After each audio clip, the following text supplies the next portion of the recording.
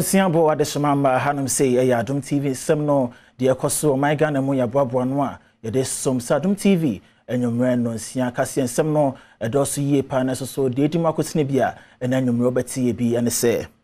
ene na wiase yesi honom say International Missing Children's Day ne ko ba ne sa no my Ghana so de ne ho akomobi na wo de afutu ama abaten abofo kwan bi ombetumi afa so mo ma ombetumi ma mani akohwen kankan befo no eso ye free sansem ne so ye de ani ebetre Nkranza South mpeso no eso na endi samanyoko no wo mo nkrabate wo honom so de kokobo ma NPP amanyoko no say ye limited voter registration e koso no won hwe no afa machuman bia amba honom kra ye free sansem ne so a ye de ani betre ye ensemfoforo mu na world child cancer enso so ani amgen omaka wontuma bo med cancer kokram yade no ehunjo bebre na akakoma Ghana Health Service mpanyimfo se de beya kokram etaye mbofra nkuma ewo my Ghana mu no ombetumi aso ase na so etikra ewo my Ghana emu isemwe ye bika ho agokansi obi man so eni nyina ka ho na makase no etumi ewie pa ye wie dru mi amatena se na mekenkan kase ne de amamu medin e de okatachi ejeska pa ye ntwa ye ho ye ba se de nsem ne sifate no mehase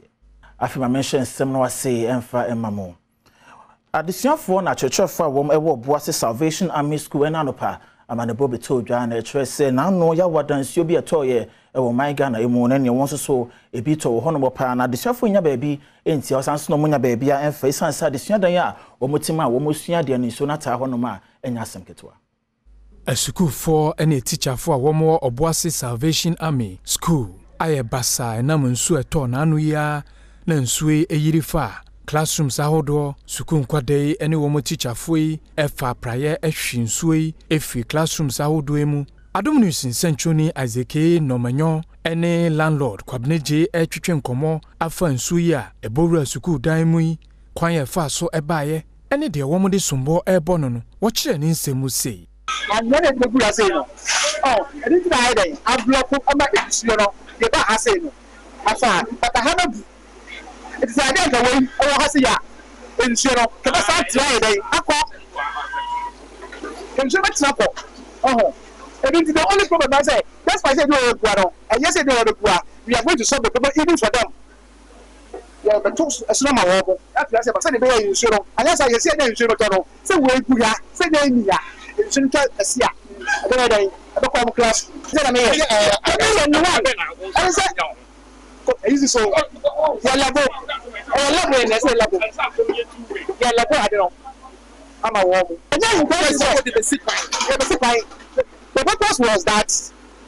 to erect something to against the foundation which is corruption. Openi no eneda Salvation Army asori ano ewo Boase Major Peter Tewia ene assembly member awo New Insuta J electoral area Mohammed Isahaku etwetwe nkomo no wom so ede nsem sei ene tudwa dan so atem and pay na me man for no me hu say Salvation Army asema atu ende ni bi shedan ti asada so so beto wie na school dani na no so rori yes ana meti na me so investor no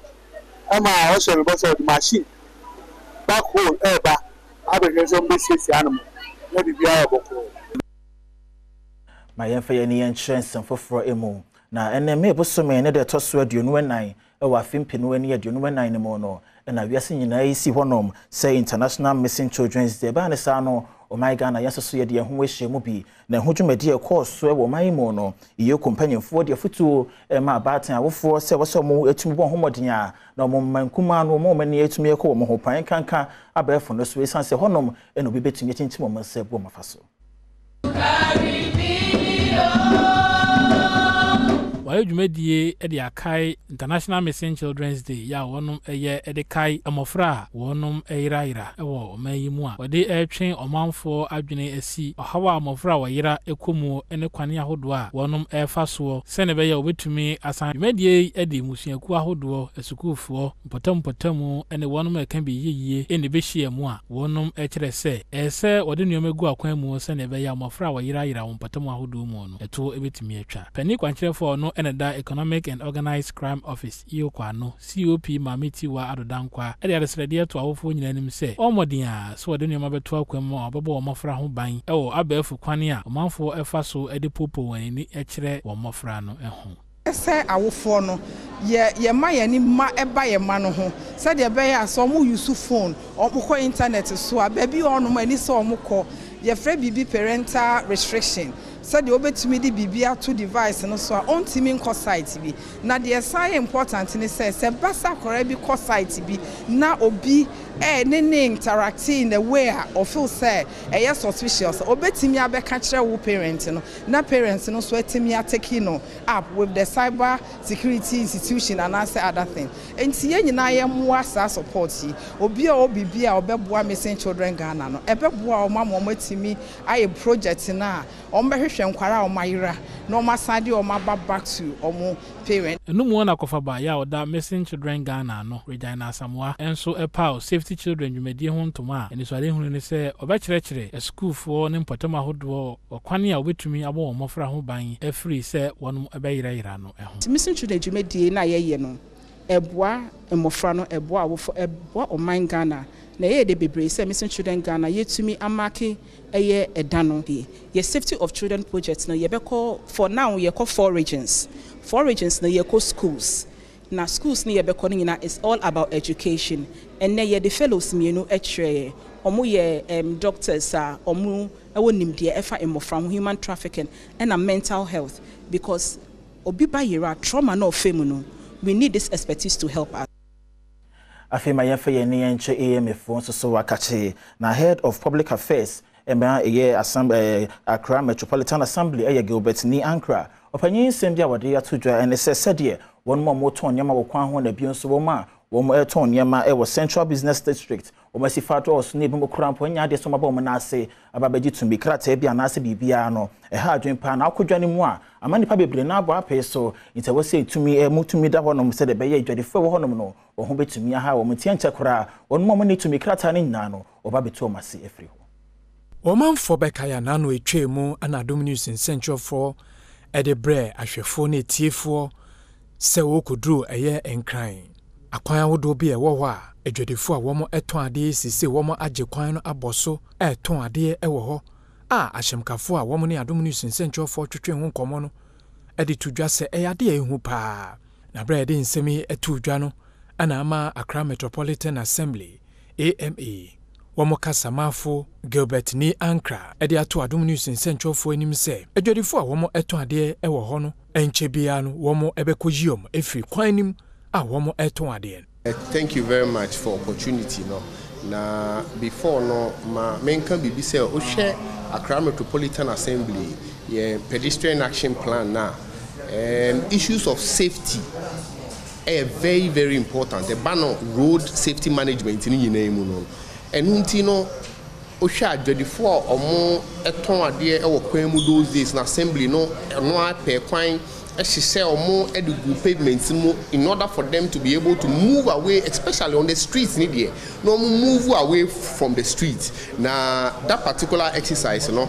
ohwe some of the areas now it has gone on very well other areas so back up na that will move to my next point with respect to enforcement. Assembly, you know, this week you say, last week say we've had some consultations with the market leaders on how to ensure say there will be some level of enforcement to move on more and more streets in there to move them away from the streets. Konongo abatu ansoso ye kroba ko eno wasante Achem Central na nankwansefo bi a won soso wo honom esubuobo ni nyina ne sedan ya omutim ya omutwitwa nam eton wo mu no tebie wo mu no shedan koyi kura nso ani aye ewu enkwenkwen mo sresa da woroma impanyefo betumi abansra ba mu nadan yi wase foforo e de ma wo mu wonu modwitwa nam mu no e Konongo ena de adesrede atodwa sese wonu nya be yefoforo a obedi won dwuma nka bebua pa ama won dwumadie no ho ate na ya akono e wonpotam ho oni Adom kase ena twetwe nkomo no mudi todwa se be a oti edi dwuma sese no nya de eso ani kura afese nso to a na ateche agye hono maboso a emma won dwumadie no enkoso jojo omukyeremu a pani kwankyerefo woda National Entrepreneurial and Innovative Program NEIP ano Kofi Ofosun kansa eba wonsra ban mu a obebo apata edema won se ne be yanka wetimi edi won dwuma nanso obehia senka obetumi akoba be foforo kura se ne be ya media wodie no ehun be dan de say first na nso to a hanna fo I say okope be gina sa you on the shoulders ene be gu form on se de be ya e form on enye tantantan be se nyame Adom fusun ka sa be boso amaye nti ye da na se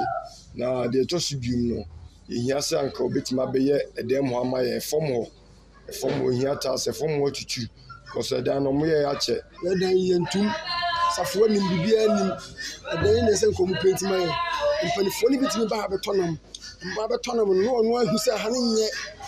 ase oh we dey me ba be hwa mom esa se waka so ba be hwa mom next time we betonam no nyo no na be ba no osoma ne yere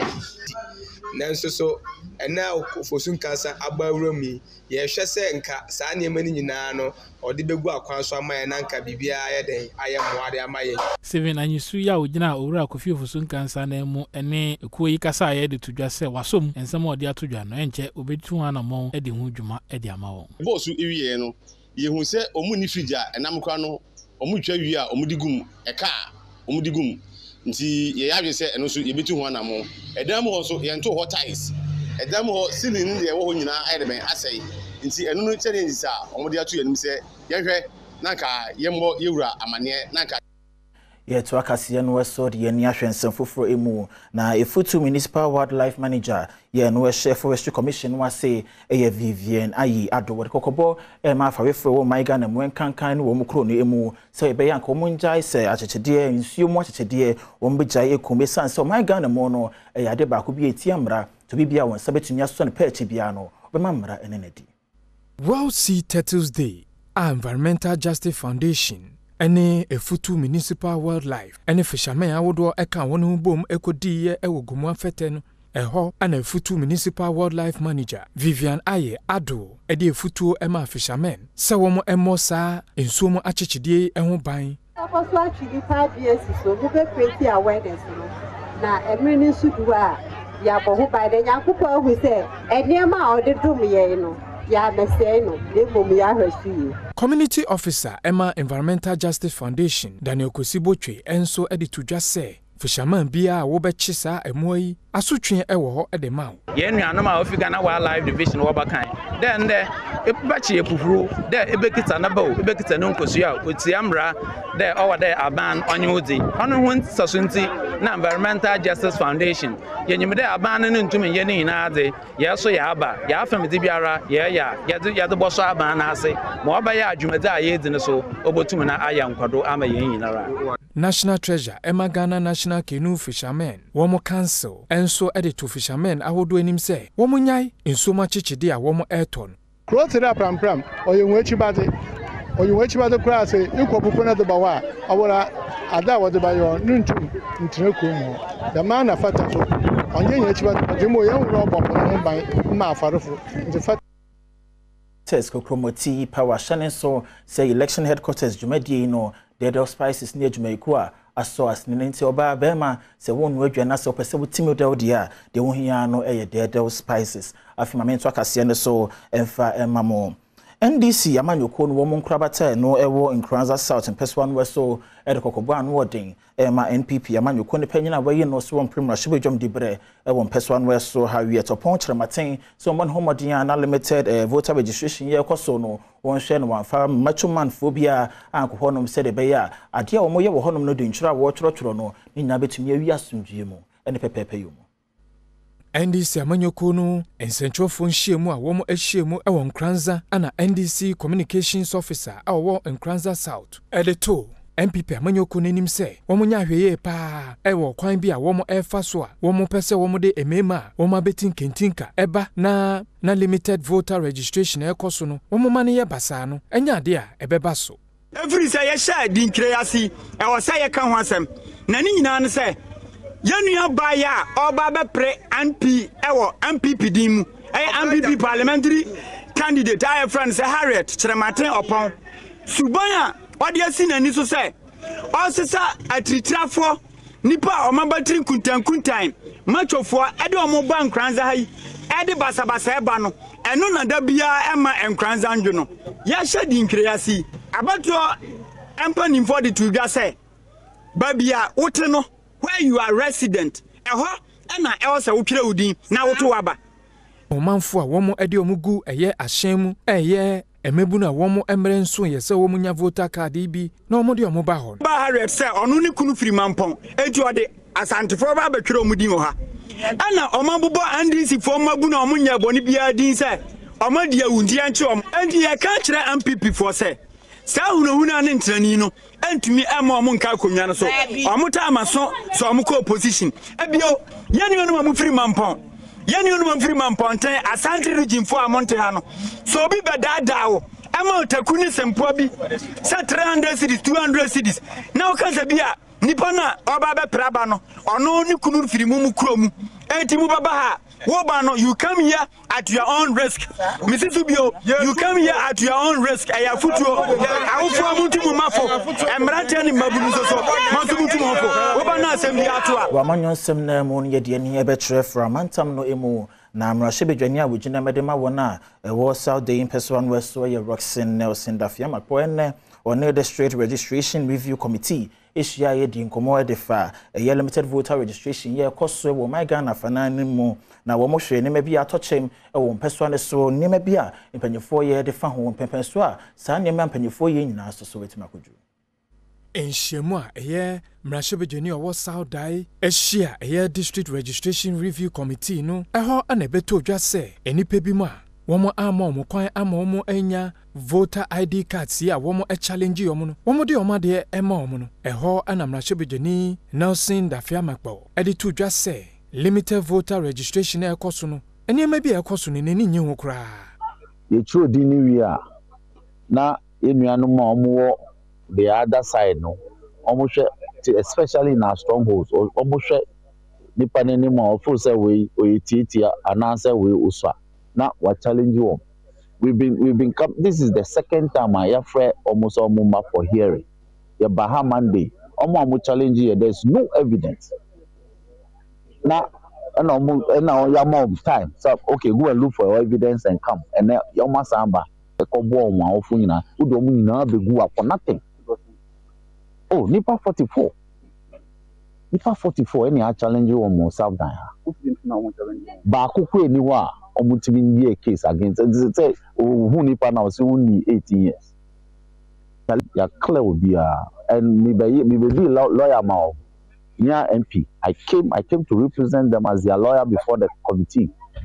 and we made our case. Enipa ya womo challenge omo ni bi ene Adom News in Central for twetwe nkomo no ensem se na omo di tudwa ana obeye challenges no menim say oye kronfo pa nti on pese yem votima MP na oye sajuma nti oye kronfo pa nti wana kadu wani aje ni aje nti babe to aba ani babe to ona be to aba ma metuma MP ani manyon sem ne mo na afi yen fe yeni entrance foforo emu ne de ne be trebu no east man tam no emu na wono ma sabi wo mo edidem e wo Nkranza North Mensin ne emu so inside wo mo saye mo musu ne nyane se sede nipa bi ede wo mo faso wo hono mo no se dan koye kura na bi so kura mpo no bibia ni na bibi koso hono ma wo kwan panyefo si fayi wo mo mu eyi wo mo si nkyane so ha adwen wo mo ton ne makura nya de ayeto ba sa na e ma wo mo so anu aduane bo wo mo san so ne betumi kura ha wo mo adwen Ora James Owusu Kwadwo ya no ene dem training de ma won mu a Seven Fred asan wo madi dam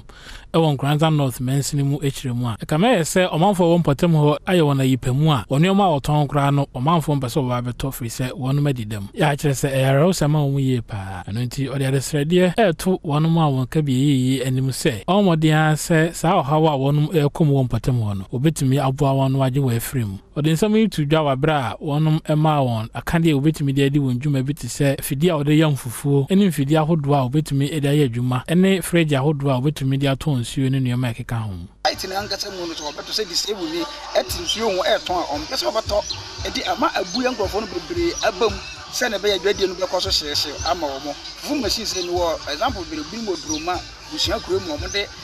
example be abram se so obi ba na obeyam fu no bono se ni penalty dem na ote ho na ode na aduane eden eko e basa challenge ke se ama me members no pa ha ewo brana no bitu ndmen sabe den ebe kona no se na be onko sere ade bi obi gidi se ye ne sa nkwana no bitu mpompa enu mu na nana ya apoma asante ya ono ne pani kwankyerefo hwa manfa setena mu bamba ho nsam so ewo nkranza north mensin mu so de futu ema won ma won saka side yi se won modin a so odi bedi dwuma no so abanfa so ama won emu onkonkoton se ne be ya brano so wo nsa ebetimi akonwa no Fimu yewo enipa 724 yegyina ye persons with disability ewo Nkranza North District Assembly. This year ye spend sika 139,940 and ye dey jumedia ye ho efefefe. Last year ye share enipa 72 and then so ye share enipa 61. Amenyina sansimi so na yesanso so nkofa aboafo nkrato ye ba pomodin sem ye de beto aso. Amesamo akwa ba Adom TV anwume no siakase yeso na wa pomodin sem no emu no World Child Cancer ene na amgen ka wantuma ebomu na wode kokuram yade ehun nyododo na ne koma Ghana Health Service adwuma iko ne sede be yakokuram a pembebre na no taya mo frankuma wo my Ghana mu no obetumi dia ko no watu ase akura afiro mai. Juliet Akwomo Aboateng eye World Child Cancer Country Project Coordinator wakasa wo bra wonom edisen nui ema Ghana Health Service en wo chire mu se onom adwumakuo no watete apomodin adwumayefo se de be ya kwadawi ba yaresabia honom na se wodasu bia di ye kyese wo kokuramu a amnomu honom wan wonom behu ne ntem na wode nakọ bia obetumi ahwe ne yie se be ya obetumi agye yarehwe. Yene Ghana Health Service ebomu trainee healthcare professionals titiri omo community level no said de be ya abofra bi de ensentrani bi ba omotimi a kire se we ne ye cancer na omotimi a refer am ye treat your montem so intisa abofra bi ba na ehu so kokkrama adwumako no eboa ebusua no ewo sika fem yesanso bo omo ewo edidi afem ye bo mo kwan bebre so yesanso ehwe mo nkran esane se ye nyina enim se ye kasa obanya kokkrama eye hu na ye partner ba ko friend se Amgen ena waso yasne ama World Child Cancer ya bepi mo Ghana Health Service ha. Dr. Anthony Ofosuadofo eye panyin abedi akira woda Ghana Health Service ha no wakire mu se enura wonsa aka no ebeboa wono mo pa na wo ba becheche akwa yaresabi ahodo a enkoda wono me wosa akokuram ni bie no ehu behia wono na kokuram ba akọ ye friend Beckett lymphoma ya obi unsa kwara na funo na ho eto ye shasia enye ya na funo na ho na ne sini ebitutu na ye ha enti no ne etasa kese ba na ba akoso ye friend lymphoma nyina account Beckett no eno na sa rituximab no ndi abre eno na ye desa eni just cancer no ne boyding ne boyding nti awofo ne bibiri ho ha se ba ne sa na atuni edin because if you sika besa because they say your friend is cycles as akwara no enum etoaso ne agya ne atoaso sa ndi esa na ema awofo ne bu ha obakakra o mebiem we dwade ensem ne monsoso no NGC Garida Agro Sciences Limited esanse wo modio mafinsha de toso enum ne nteno wo mo ebo homodin ya akuafo modo emo ewo asuboni wheels ene wo makasa to mbotom to nyama hodo na kekabo mu ya se akuafo yo rekoche wo. NGC Garida Agro Sciences Limited Brano no woni akuafo ewo my Ghana mu ene amanwodo so di kasubo mu a oma wo mu yasase yie ene nuro betimi ede apete wo no baye so se nuri eboa ema ono baye ni nyiri promprom edi sika ebre wo mu o my Ghana mu no empenifo eda NGC Garida no ene ne mpenifo ene na dwumayefo ekabo mu a obo wo mu abaso sa bribia wo ba Ghana mu mfie num nie waje wo mu atum scratch and promotion awode ema akuafo no eye rice lord and rice mega ye boa ma wo mu enyini promprom emfinhie numu a wo mu adi nti okopa ho ntoma wo Church of Pentecost esuboni rails we poye mantemu a akuafo be sa he no afiri fodoa ohene kura eka so ene jamase ebabie eye ademota from the side of the akuafo no mo poison no so esansu go ewo kilamda esansu o telephone Esanso Zida and Spa. Spa no Ayama Bro for other web. One say a bro when you aspire to be super Asumajo. The bro also be young over here you are for. I have seen also Zida also said we are money and also that about the same. Okay, second. What's the now beside? Or some say a boy can be you as a second, and they are in so good. But then I have said, Yami and Tonsula, there doesn't to be from school and their education. And she said, so free, that's a woman's arena. And you are so you say, fungicide. Fungicide. I'm fungicide, I'm more animal border, and chemical. It is a woman's Harris Agrochemicals, a distributor of mentioning in Mua, where yes sales, ewo na nipa wodi nkonim ewo saa promo yi mu no nya Royal Motorbike baako a watene ayiko Carida. Amenyina sansi ni so ne sanso ntonkra embraye ba o kensi ebeto aso.